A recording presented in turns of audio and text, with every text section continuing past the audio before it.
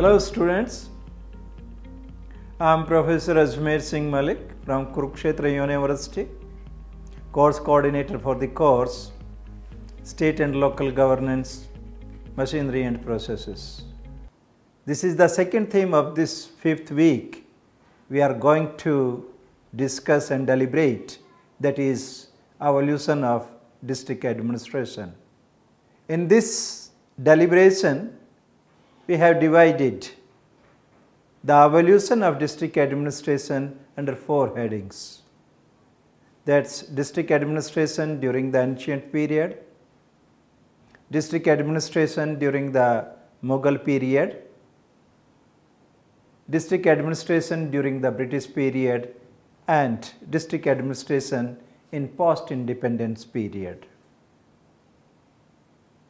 But the focus of our discussion will remain on the British period.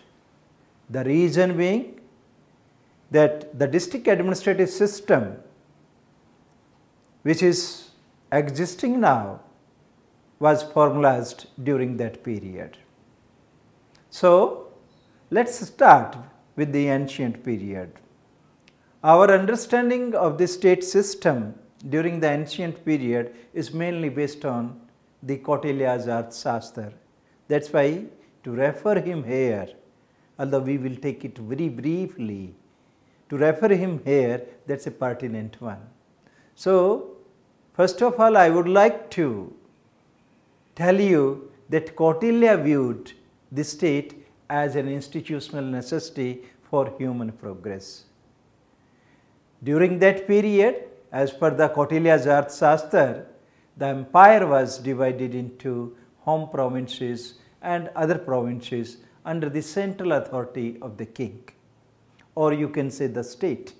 The provinces were further divided into the districts, and districts were divided into the urban and rural centers.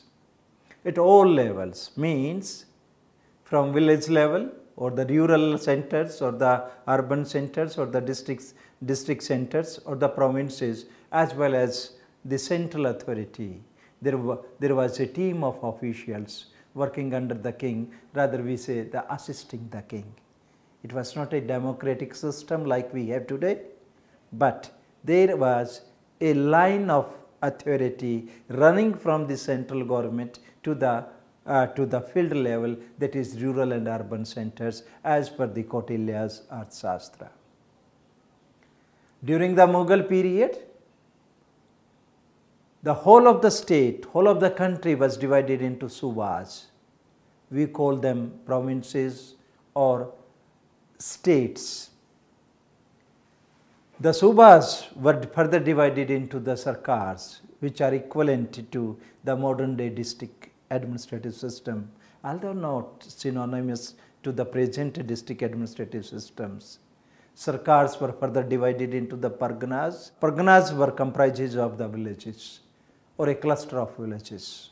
At the sarkar level or at the district level, Faujdar was the executive officer or head of the sarkar, and he was responsible for maintaining law and order, also responsible for executing the royal decrees, means whatever the orders coming from the central or the provincial government, he has to execute those orders.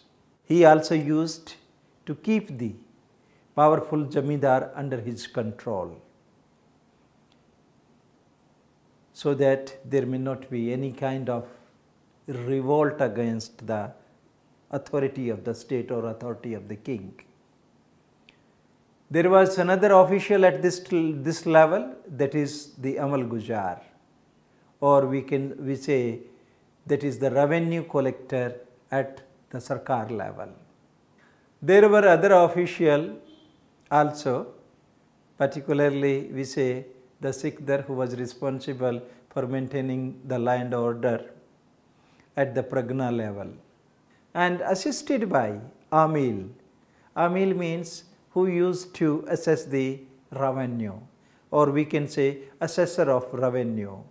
There are other officials named as Kanungo, who used to keep the land records, and big C, those are the clerks.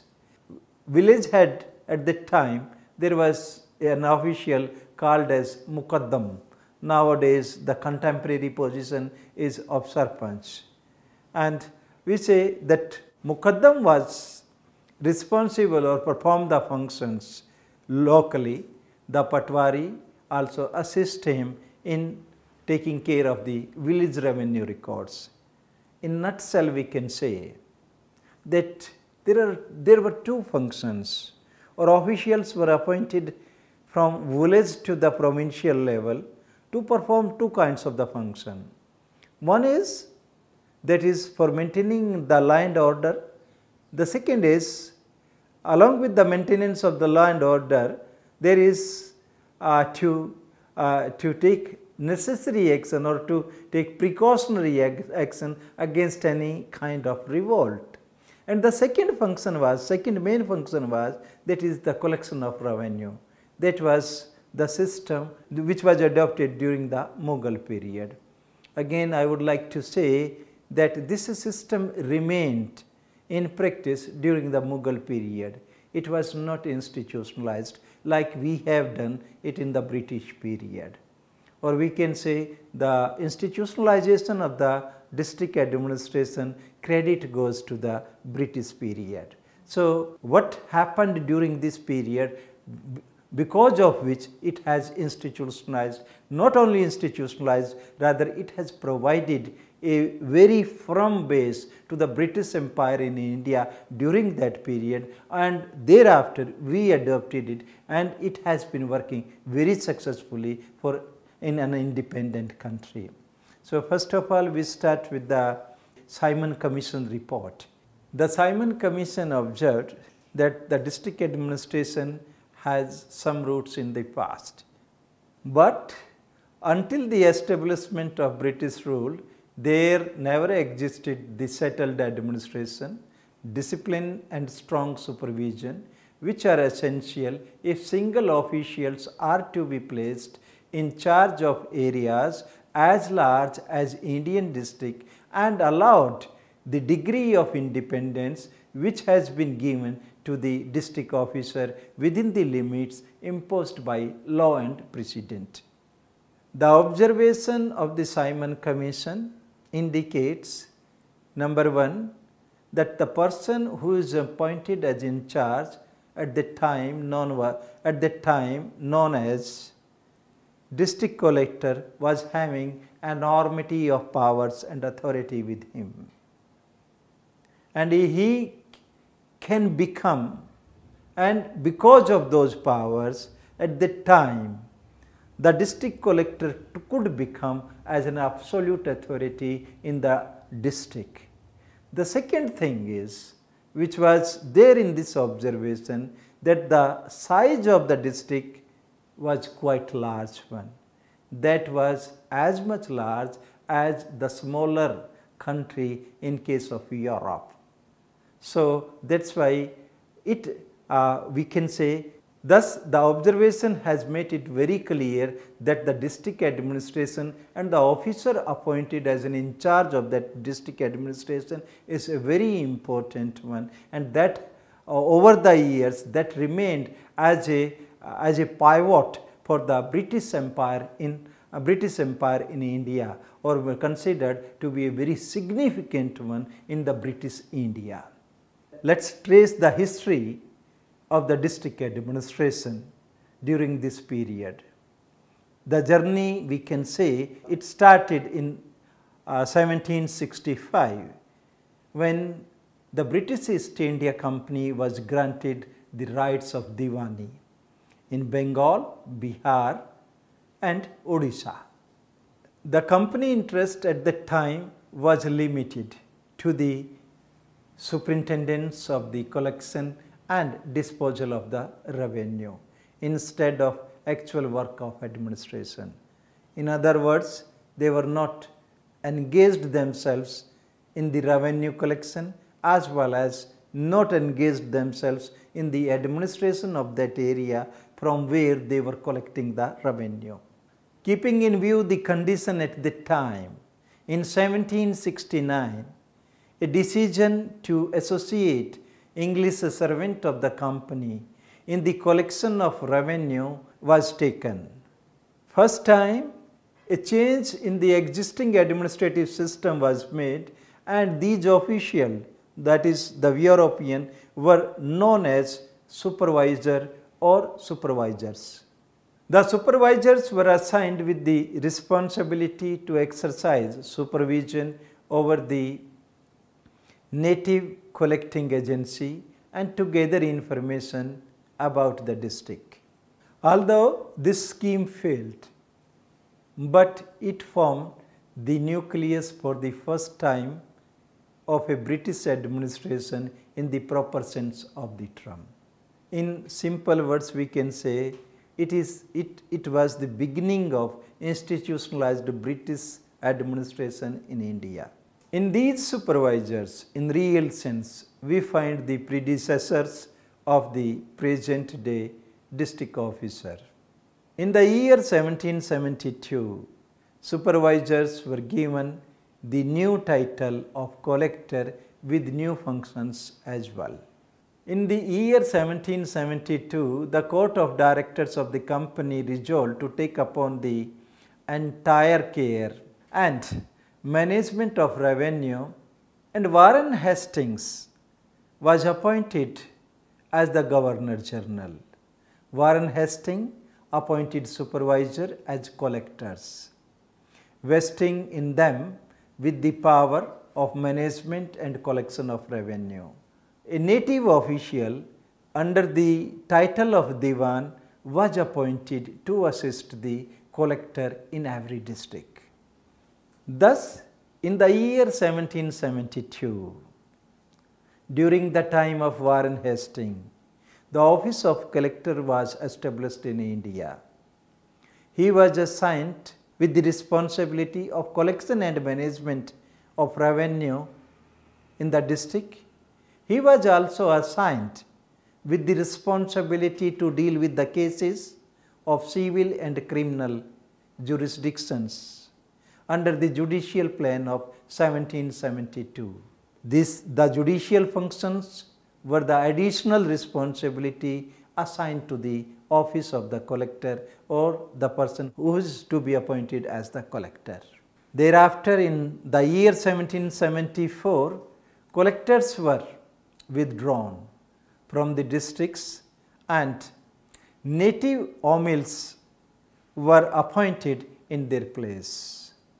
The superintendence of the collection of revenue was removed from collectors and assigned to the provincial revenue councils located at Calcutta, Murshidabad, Dhaka, Patna, Burdwan and Purnia in case of Bengal. This was in case of Bengal. Here reference is not made to the provinces of Madras and Bombay. In the year 1781, collectors were reposted to the districts, no doubt with the limited powers this time. And it was after the Pitt's India Act, which was passed in 1786.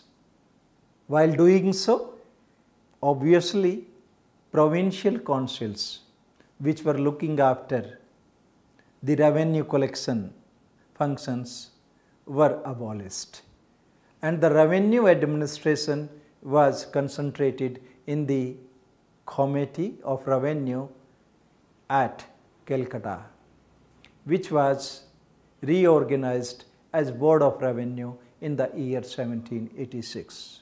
Please try to find out what is the Board of Revenue. In 1786, the Court of Directors decided to retain the collectors, and it stated that it should be made as the permanent features of the local administration. Local administration here means the district administration, which is in direct contact with the people. The Court of Directors also informed the Governor General, at the time Lord Curzon, that the office of the collector, civil judge and magistrate should be united in the same person. Means the concentration of executive functions and the judicial functions in one person, which is known as at the time the district collectors. The concentration of authority in the district officer made him immensely powerful local authority within his jurisdiction. As Espinal states, the district collector was a semi-absolute monarch, ruling over a territory as extensive in area and population as some of smaller countries of Europe. In the year 1793, Lord Cornwallis separated revenue and judicial functions and placed it in different hands. District collector was assigned with general administration, including police functions. Civil, judicial and criminal judicial's functions were vested in the judge magistrate. In actual, the Lord Cornwallis was not in favor of uniting the magisterial functions or the judicial functions and the executive person at the district level in one person. Therefore, he separated these functions during his term. He has reduced the powers of the district officer or the district collector in such a way that now the collector was made to be answerable before the ordinary courts for unlawful acts done in his official capacity. Means the judicial officer posted at the district level was made superior to the district collector. In other words, we can say judge magistrate became superior to the district collector, and that diminished or reduced the authority of the district collector. Based on the distinctions of the separations of executive and judicial powers, there are two schools of thoughts, or we say there are two schools of thoughts on district administration. And these schools are, number one, Cornwallis school. That was in case of Bengal. The district officer or the district collector was divested with the judicial functions. He was left solely with the revenue collections and came to known as orthodox system. Means this Cornwallis system is also known as the orthodox system.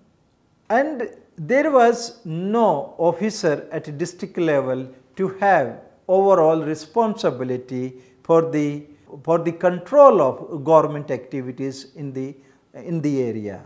Means this school of thought on district administration, they say there is no supreme officer like it was earlier in the British period, that the governmental activities were performed by the different officers and more or less those were independent within their jurisdictions. The another school, the second school, number two we can say, the Monroe school, that was in Madras and Bombay at that time. In Madras and Bombay provinces at that time. As per this school, all powers are concentrated at the district level in one functionary, namely the collector, which made the officer an effective ruler with discretionary authority.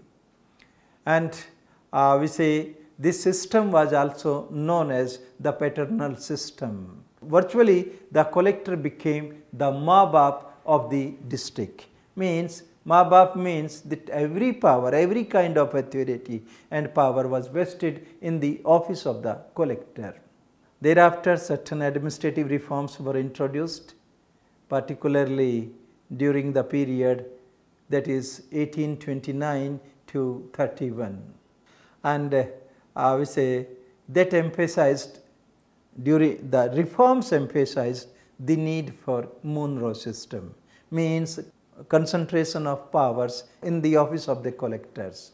In the year 1859, British government directed that the offices of magistrate and collectors were now disunited, as in case of Bengal, should be combined in the same person, means like it was there under the Monroe School of District Administration, where the powers, magistrate powers and executive powers, revenue collection powers were vested in the office of the collector.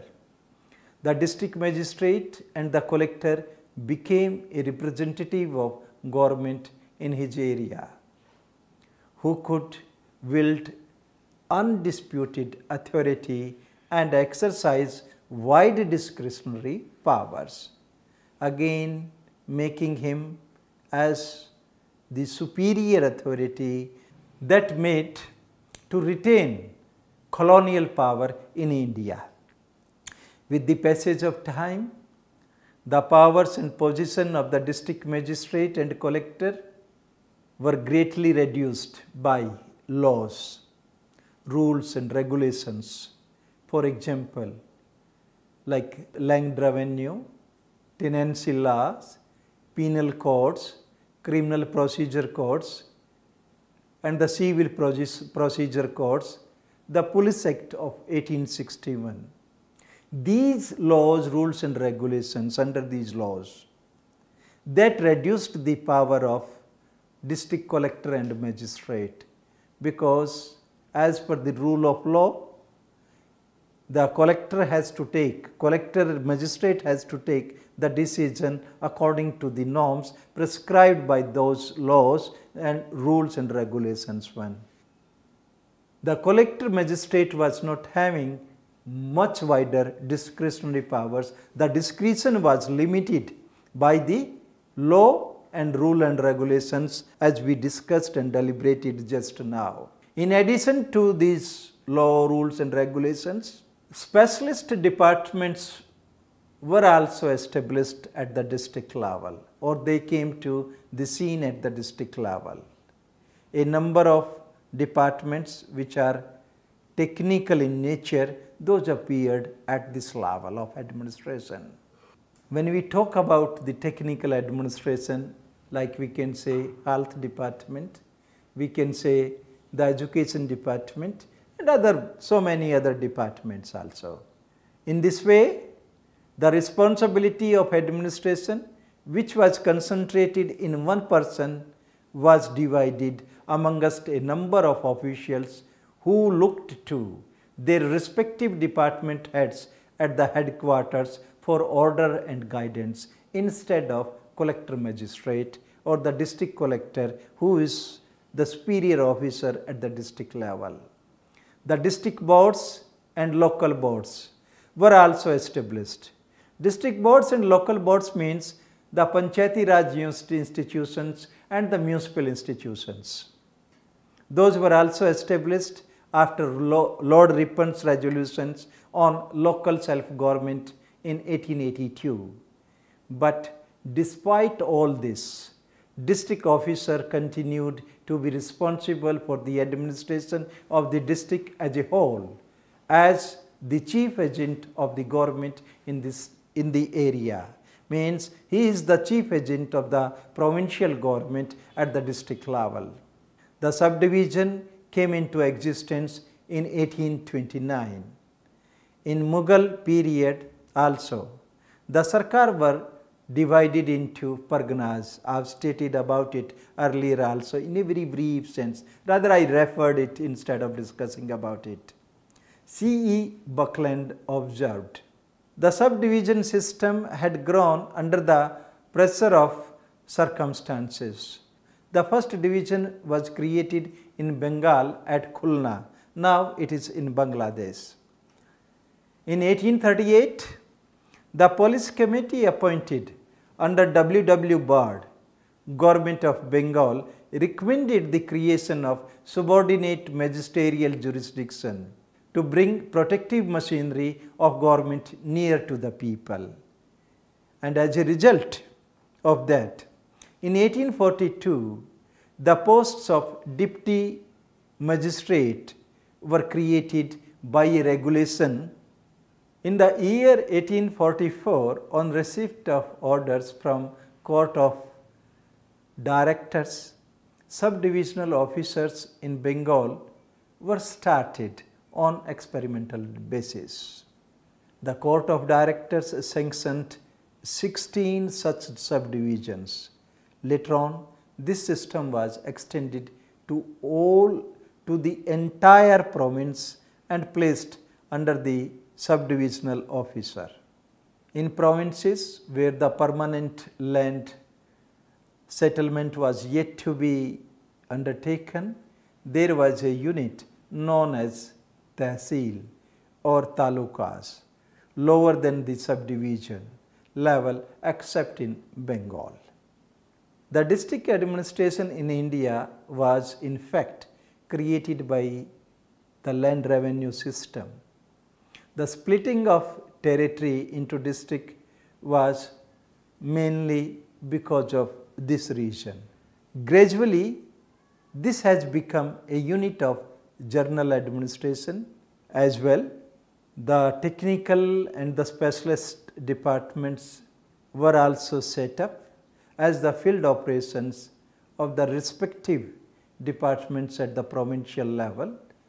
As the concept of district administration is the outcome of gradual process of evolution. It is a dynamic concept and has undergone many changes since it was created during the British period. Even now, there have been many challenges before the district administration, and those changes are taking place with the changes taking place in the political and social economic life of the society. Till some years ago, in most of the states, the district collector was the head of the government at the district level, responsible for a diverse portfolios of functions,